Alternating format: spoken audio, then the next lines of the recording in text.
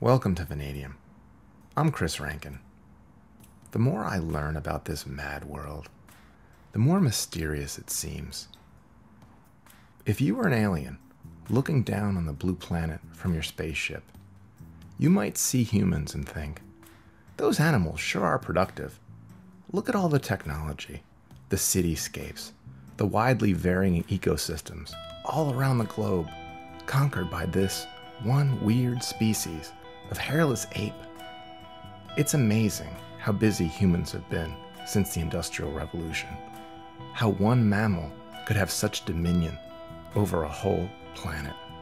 Even with all the feats in engineering and colonization of new territories, there's one thing humans are maybe more prolific at than anything else. If you consider it by mass, there's one mission that remains consistent across time, across national and cultural boundaries. One human undertaking that we don't seem to be letting up on at all. Extracting biodegraded plants and animals in the form of crude oil and through processing, distillation, fractionation, chemistry, and catalysis, creating nearly indestructible plastics that are so chemically stable that they'll easily outlast most of the materials making up the buildings and roads. Using these amazing materials for 15 minutes and then depositing them almost immediately in the ocean. The human appetite for new plastic and its distaste for the old is creating a plastic-infused biosphere and whole new islands in the Pacific. Beavers might be able to build dams, but humans are erecting whole new continents. The Pacific garbage patch seems made up. How could any group of animals be so destructively productive? It makes sense there would be a lot of plastic sitting around after all these years. But wow, forget the measurements and just look at the photographs showing how much plastic is collected in some areas of the world's oceans, due to shifting temperatures, currents, and hydrophobic plastic's natural tendency to cluster in a wet environment such as the ocean. There's still some debate about exactly how huge it is, but I don't think there's any disagreement that it is massive. Estimates of size range from 700,000 square kilometers, or 270,000 square miles, roughly about the size of Texas, to more than 15 million square kilometers, or 5,800,000 square miles, which is about the size of Russia.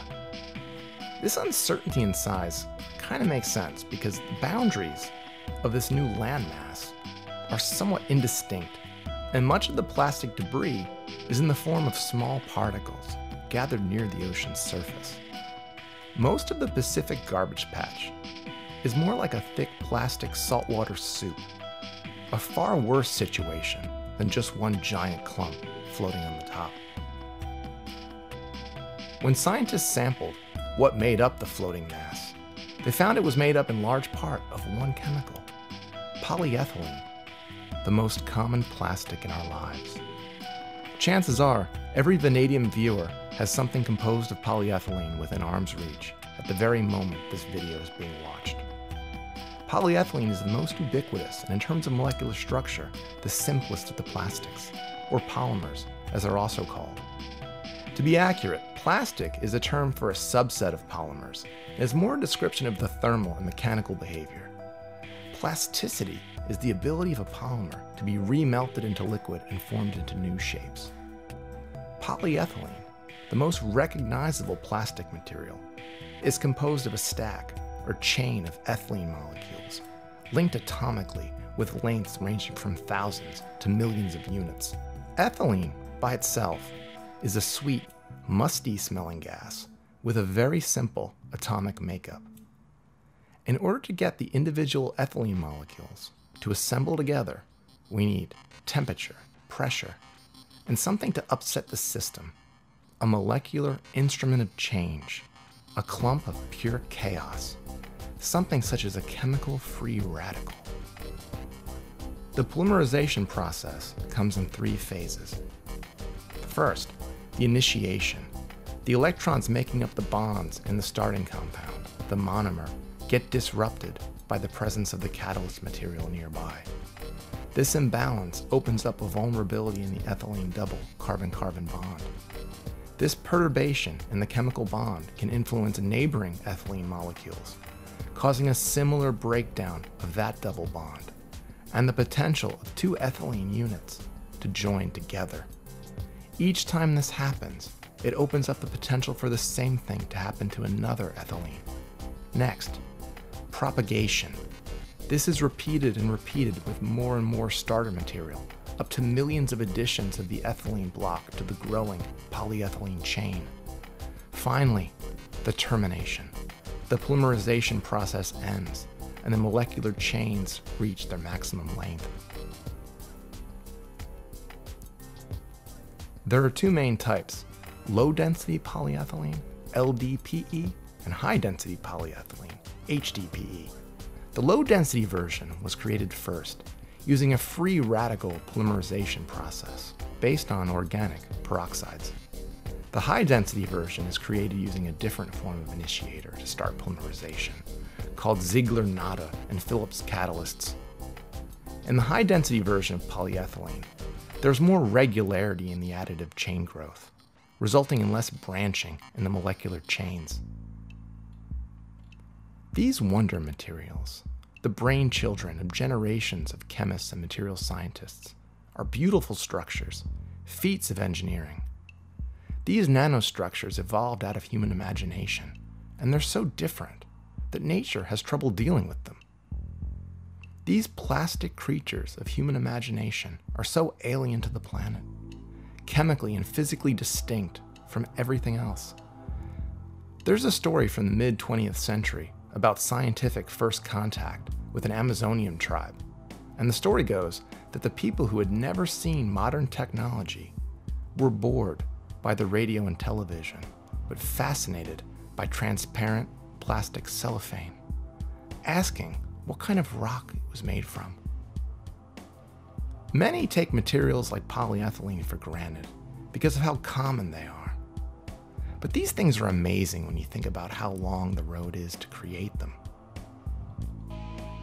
The natural world is great at breaking things down with time, sun, water, temperature. Just about anything is ground down after a while. But some of these human plastics, they seem to be mostly immune from attack by the most destructive processes nature uses with time and aging. There are a few organisms that are stepping up and learning to help, who have potential to step into this human plastic situation and make it an actual sustainable natural cycle. The bacteria, Bacillus pseudofermis. In 2019, it was found in a hyperalkaline lake in the Philippines that this bacteria breaks down and metabolizes low-density polyethylene. Galleria melanella, the greater wax or honeycomb moth, the caterpillars, they're capable of breaking down and eating polyethylene. And researchers discovered this from following up on observations of unexplained holes in plastic bags and insects in the area. Nature seems to be finding a way to tackle the polyethylene problem. Humans are also getting better at producing polyethylene and other plastics that actually biodegrade and can fit within a safe, natural, renewable cycle. Science has been developing ways to create polyethylene and other polymers using corn, food waste, and other sources, without the use of traditional fossil fuel hydrocarbons. Still, it's amazing. If you were an extraterrestrial observer, you might look at humans' thirst for fossil fuels, ingenuity for transforming the structure of hydrocarbons, and a relentless, near unimaginable drive to create such an endless volume of this stuff, and think, they must really, really love plastic. Thank you very much. This is Vanadium, and I'm Chris Rankin.